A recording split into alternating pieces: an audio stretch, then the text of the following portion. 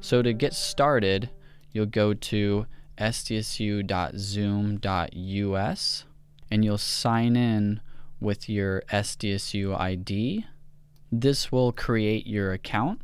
To download Zoom, you'll go to Resources and download Zoom Client.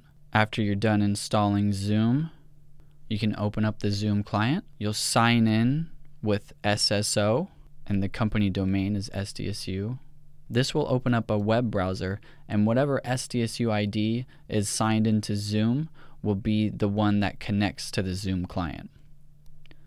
Once you have the Zoom client open, you're going to see several options. You can create a new meeting, join a meeting. You can schedule a meeting, which is what we recommend for online course meetings and scheduling office hours. For demonstration purposes, I'm going to get started right now and just create a new meeting. So once you create a new meeting, you'll see your invitation URL. This is the URL that you can send to participants so that they can join your meeting.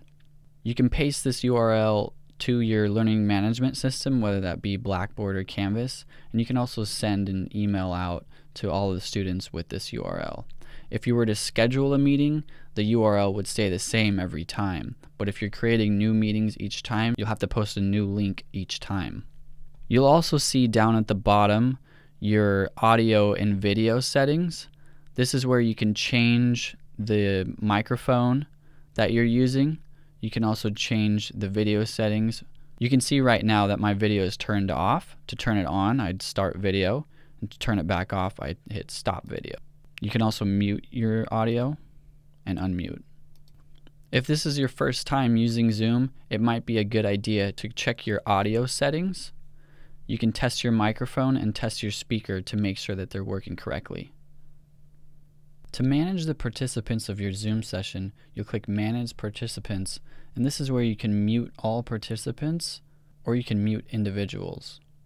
If you're hosting a session with a lot of participants, it may be recommended to not allow participants to unmute themselves, and this will also mute new participants that join the session. The chat function can be useful for asking questions and polling. Zoom also has the ability to let you share your screen. When you share your screen, you can select multiple options. You can share your entire desktop or a single application.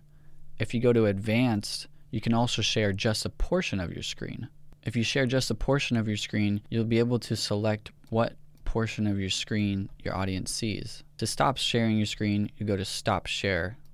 One powerful function of Zoom is the ability to record your sessions. To do that, you'll hit the record button and you'll have the option to record on this computer or record to the cloud. It's highly recommended that you record to the cloud. Your recordings will be stored on your Zoom account, and you'll go to Recordings and you'll have all of your recordings there. For more information and help with advanced functions and training videos, visit its.sdsu.edu/Zoom.